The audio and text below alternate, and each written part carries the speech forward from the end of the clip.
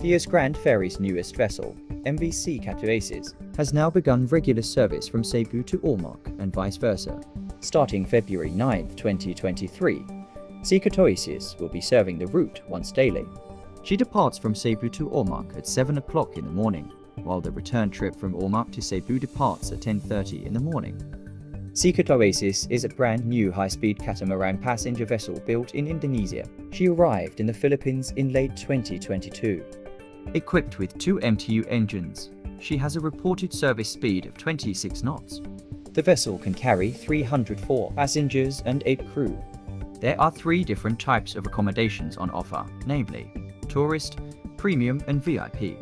The SeaCat Oasis will be competing in this highly contested route with existing players like OceanJet and SuperCat. Who do you think will win? Comment down below and let us hear your thoughts.